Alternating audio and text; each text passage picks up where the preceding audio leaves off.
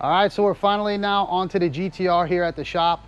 We got this one in a couple of weeks ago, and now we're gonna be getting this thing finished up here for the customer. So this one took a shot in the front end and down the right side here. And we got a new cover for it. I showed you that in one of the other videos if you guys are following the channel, but this here is a custom job that this customer had here. And you guys see this side here, this is a wrap on this side. This is normally a black metallic. So we're gonna be doing the black metallic on it and getting it back to the way that it needs to be. And that's up to the customer if he's gonna wrap it again. But we are fixing this one up now. And George went ahead and did a lot of work to the front cover on this one to get it to where it will line up, because it wasn't in the best condition. A lot of them aftermarket bumpers need a lot of work, and you guys will see that now in the video here, what he had to do and then what we had to do to it.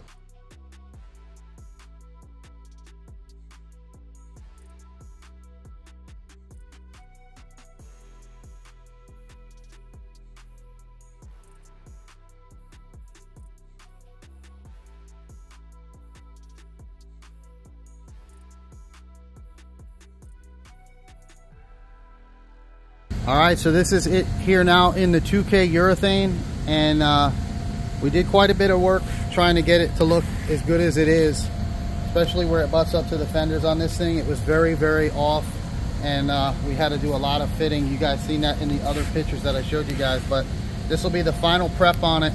We're gonna hit this with a 600, and then we're gonna remove this here, and I'm gonna go ahead and get this prepped out because we are gonna be clearing the carbon on this. So all right, so now we went ahead and unwrapped the carbon area, and we're gonna go ahead and scuff this up here with a 600 grit, and then run over this here, cut down on this here edge of where we had to mask it for the primer, and then get this thing prepped out.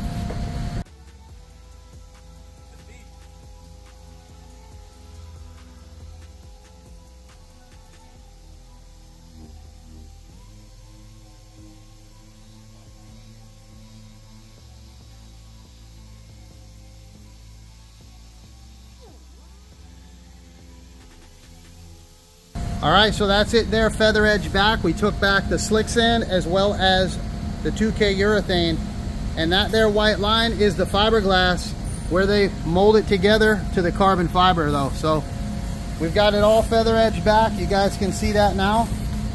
And then what we're gonna be doing here now is knocking down the carbon, getting it flat sanded with 600.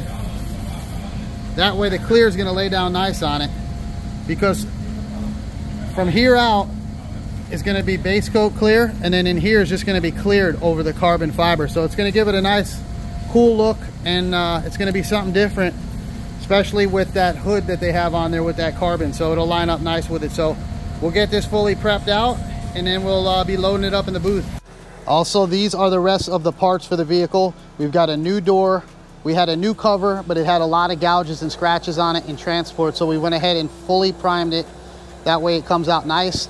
And then we had a repair fender on this one that we fully primed as well. So these are going to be painted all off the vehicle. As you guys know, that's the way that I like to do it, to get a nice clean job and have no tape lines anywhere. So this here now is fully sanded, the bumper, and this is going to be a really nice one when it's done. It definitely was tedious trying to stay out of the carbon and doing all the repair work that George did to get it lined up. But once we hit this one with the clear, it's really going to come alive. So check this out. You guys see that carbon now? That's how it's gonna look once we clear it. And then it's gonna have the base coat from here out to match up to the fenders on this one. So, all right, so we've got everything now loaded in the booth. We're wiping it down. We're using the wax and grease as well as the waterborne cleaner. We got Bryce doing his thing, and he's hitting it now with the wax and grease and then the waterborne cleaner. And then we'll be shooting this one. So what we'll do first is we're gonna go ahead, once this is wiped down, we're gonna go ahead and run our tape around the edge, because the way they put this here, it's not the same on either side. You guys see here how big the gap is from the white to the actual edge here? Then look at this side. So it's definitely not lined up perfectly at all. So what I'm gonna do is I'm gonna run off of this here center hole with something around the edge, and that way I can get a consistent line, and I'll base it off of the actual opening of where I'm gonna go ahead and put the line for the carbon. So we'll get it masked up, we'll seal it, base it just like normal, then we'll pull off our masking and we're gonna clear the whole thing together, and that way that will last a lot longer too for the carbon fiber. So let's go ahead and get this thing rolling. All right, so we're gonna go ahead and use this here tape. We're gonna run it around the opening here, run it along the edge. That way we can use it as a guide when we're gonna put our fine line on it, and we'll be able to look at it good because we have it on a bumper rack like this. So doing something like this, you're gonna wanna definitely have it on a bumper rack. That way you can see how this will look. We're just gonna run that like that for now. And then we'll run our tape on the edge of this consistently around the edge of this. That way we can use it as a gauge and we'll be able to look at it to see what we think and how it looks on the outside of this. So that'll be just as a little bit of a template to see what we got. And then we'll run our fine line and pull this off, and we should be on the money with it. All right, so now we'll use our fine line and we're gonna run it on the outside there of that edge of that tape. And that's gonna give us a guide to go off of. Like I said, this here bumper is very inconsistent, but we need something to get us in the ballpark, and then we'll straighten it up once we get going with it. So the good part is we have this on the bumper stand like I have showed you guys. That way we're able to look at it as if it was on the vehicle, and we can give it an eyeball and get it in the right spot. So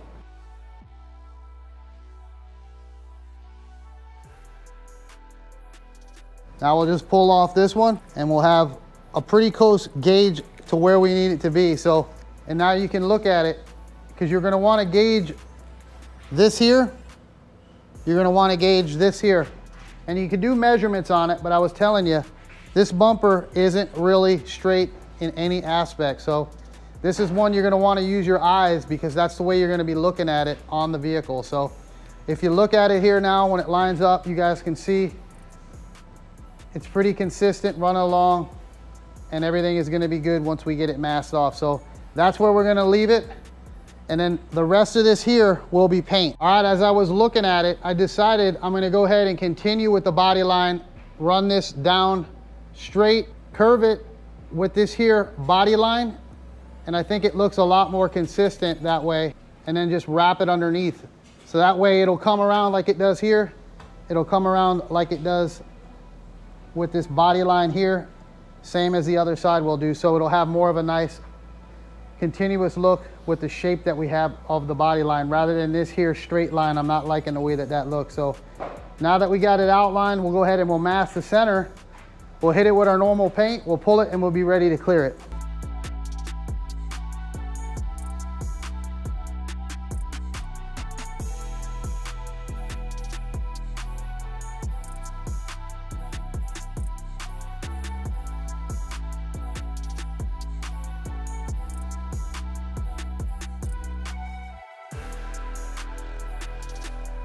All right, so we got the backside now covered up. That way we do not have any overspray on this one. So we've got everything wiped, we've got it masked off, and we're gonna go ahead now, blow and tack it good, and then get into our sealer, and then get into the base and the clear coat on this one. So that's how I do these jobs here. If any of you guys ever get one of these half carbon, half fiberglass bumpers, you're gonna have to do a lot of body work on them. So make sure you mask this up from day one and get it covered up, do all your body work, and then taper it off. That way you do not have an edge here, because you don't want to have a line of all your body work and primer stuff. So we're going to be bringing our line in further. That way we do not have the line over here, and that's going to ensure us to have a nice job. So let's go ahead and get into it.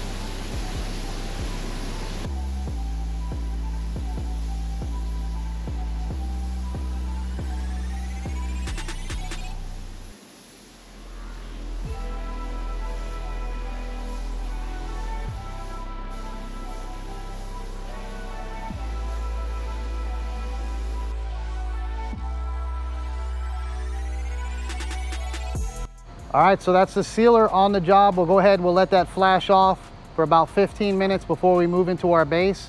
And then we'll hit it with 2 coats of base and a drop coat. This is a metallic, so let's go ahead, let that flash, and then we'll be basing it out.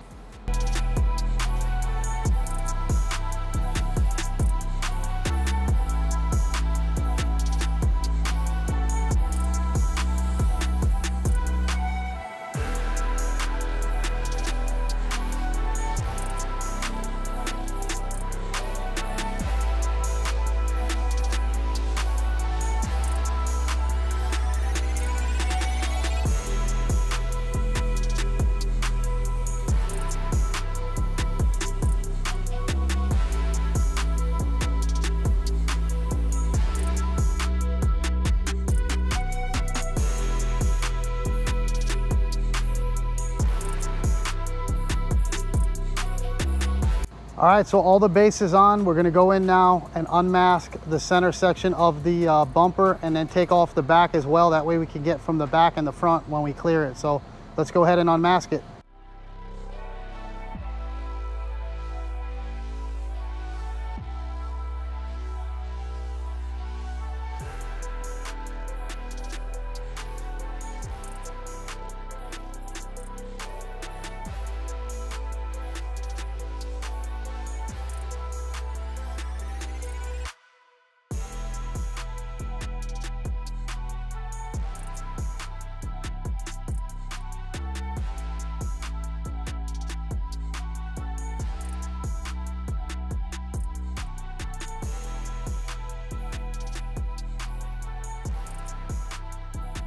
All right, so it's all unmasked. Now we'll go ahead and hit it with our 2 coats of clear and see it all finished up.